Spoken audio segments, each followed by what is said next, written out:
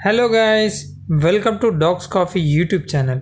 Today we are going to tell about left bundle branch block. Left bundle branch block is blockage of electrical impulses to the heart's left ventricle. ECG findings of left bundle branch block includes broad QRS complex, that is more than 120 milliseconds, which is more than 3 small squares in ECG. Inlets V1, V2, deep and broad S wave, which may be notched, appears as W shape in lead V1. Small R wave may be missing or absent. If it is missing, QS complex appears in lead V1 and occasionally in lead V2. Broad monophasic R wave and absence of Q waves in lateral LEDs, that is lead 1 AVL V5 V6. Small Q waves in lead AVL is acceptable. In left chest LEDs, that is V5 V6, we can see prolonged R wave peak time, that is more than 60 milliseconds. R wave peak time is measured from the beginning of the QRS complex to the peak of the R wave. Associated features include STT always goes in opposite direction to the main vector of QRS complex, which is called appropriate discordance. Poor R wave progression in chest LEDs and left axis deviation.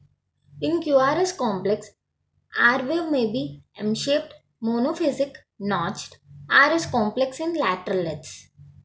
In lead V1, it may be RS complex, that is small R wave and deep S wave, QS complex, deep Q and S wave with no preceding R wave. So for left bundle branch block we have a mnemonic William. W represents W pattern in V1 and L represents left bundle branch block and M represents M pattern in V6. So WLM. In the down ECG, you can notice that broad QRS complex that is highlighted in red circle. In the red rectangle, you can see appropriate discordance, that is ST and T are going in opposite direction to the main vector of QRS complex. It means QRS is in negative deflection and STT is in positive deflection. Poor R wave progression in chestlets can be noticed. In the blue rectangle, the R wave peak time is more than 60 milliseconds, that is more than 1.2 small squares. In the blue bidirectional arrow, you can see left axis deviation. It is the positive deflection in the lead 1 and negative deflection in the lead 2. Hence it is left axis deviation.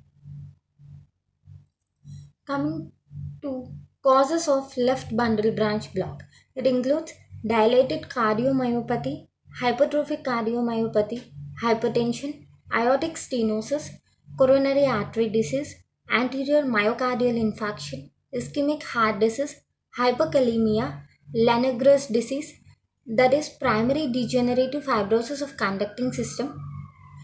In incomplete left bundle branch block, the ECG findings will be same as left bundle branch block, but only the QRS duration will be less than 120 milliseconds. Thank you. If you feel this video is informative, like it, Share with your friends and subscribe for more updates.